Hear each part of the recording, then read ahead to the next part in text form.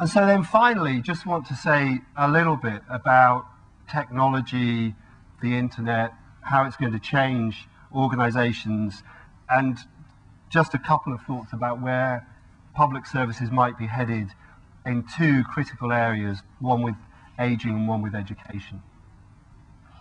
We talked a lot about technology, about the spread of the internet. I've got a book that's coming out this week called We Think, which is about the impact that the web is having on culture and organization. It's called We Think because the generation growing up with the web, their motto is we think, therefore we are. Not I think, therefore I am, but we think, therefore we are. Because they're growing up in a much more socialized, collaborative kind of atmosphere. So I, in the process of writing this, commissioned a young artist to do some illustrations for the book. Her boyfriend is a video maker, and so then I got him to make a video which I've posted on YouTube. So you've heard of pop videos. This is a book video. It's the first book to be published with an accompanying video on YouTube in this way. So very proudly, I called my 12-year-old son and got him to come over to my office, which is on the other side of the garden in a shed, and said, come and look at this thing, thinking that I had finally done something that would impress him.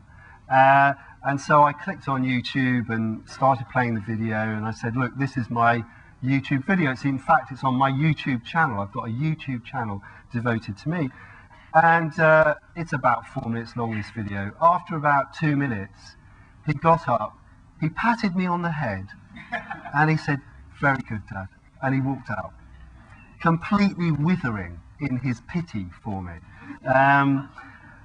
But this is a world, I mean, the one suggestion I would make is don't look at technology. Just don't. Don't get bamboozled by Wi-Fi, mobile, Blu-ray, all the rest of it. Look at what people want to do. Don't look at the stuff. Look at what they do. What do they want to do? They want to participate. They want to rate, rank, find, search. They want to take part. They want to be part of the action. They want to be players, not spectators. They want to be able to share and connect with other people. They want to collaborate, and they want recognition. Why do people get involved in computer games and open source and wiki this and wiki that? What they are seeking often is recognition for the value of what they're contributing. And those are the basic ingredients of the kind of organizations that this world will create. Participate, share, collaborate, recognize. If you can harness that in the way that Barnet Council works with its partners and outside, then you'll have an interesting, powerful economic model. Because when you look at the organizations that are using this stuff well, and they are usually startups that come from some passionate starting point, they're not usually incumbents, they look very different from a traditional organization, and they have a really powerful economic logic. So this is what organizations, you know, we're used to thinking of them as. We're used to thinking of them as hierarchies like that, or maybe they're, you know, they're kind of, you know, a bit like that. And maybe they've got bits of outsourcing that make them look a bit more networked and all the rest of it. Just try in your mind's eye to draw a picture of Wikipedia. 5 employees, 1.6 million articles in English, 400,000 in German, more than 1,000 articles in more than 100 languages. You know, it's got problems, but the fact is that if you're in Africa, you now have access to a free encyclopedia on a global scale that hadn't been available before. What does it look like? It kind of looks like this. It kind of looks like some sort of organic thing that grows through a community. Or, another way of thinking of it is it looks a bit like a bird's nest, where people have just put their different pieces down, and because it's being organized in the right kind of clever way, it all adds up.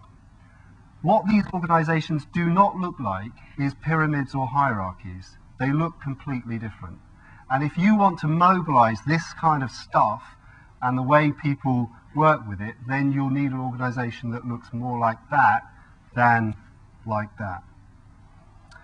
So how do you pull all that together? What might it mean?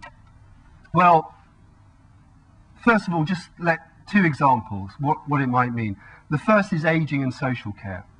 So we are now at the early stages, and you're involved in a revolution in social care provided by the state, which is called personal budgets and self-directed support. And that's going to change not just the process of allocating social care, but critically the role of people in commissioning services. So the work that I've done on that, the most inspiring aspect of that story is not that there is a change in the process by which funds are allocated, it's what happens to people when they get the money, because they suddenly become searchers. It's a sort of I can thing. They start looking for better deals. 80% of people with personal budgets commission things that the state does not provide. So what happens if you've got hundreds of people with personal budgets in Barnet is you're mobilising the intelligence of hundreds of commissioners to find better solutions for themselves. And if you can get them to participate and collaborate, then you're connecting those ideas together. That means that the whole idea that the public sector commissions on block or other contracts becomes absolutely redundant. Actually, what you're doing is allowing people to commission in an eBay style their own solutions within the right kind of frameworks of regulation, inspection, safety, so on and so forth. Where does that get you to? Well, it gets you, if you're in Richmond, where it gets you to is this, which is actually the proportion of people in Richmond who are on personal budgets provided by the state is very small as a proportion of the total ageing population. So what you're doing is putting people receiving state support and people who are self-funding on the same level. That then creates a new challenge, which is, are we only interested in the quality of life of people receiving state support? No, if you're Barnet, you've got to be interested in the quality of life of all old people in Barnet. How do you offer a new universal service to them, which might be about advice, brokering, information, peer-to-peer, whatever? It's a completely different kind of mindset. So there is a revolution going on, personal budgets. It is going to have a big impact. But what it's going to open up is the need for much more integrated, comprehensive services for older people in communities like this. A much wider market in leisure services, in support, in information and personal services. Most old people use resources between 10 and 4 o'clock during the day, when families and working people aren't around. There is a huge opportunity to create a new 10 to 4 economy. So much of the emphasis recently has been on the nighttime economy or the 24/7 economy. Actually, one of the big opportunities will be this 10 to 4 economy, where lots of old people will want to be out and about and doing things and feeling safe. So, don't think that personal budgets are the end of a story of what you will need to do with ageing.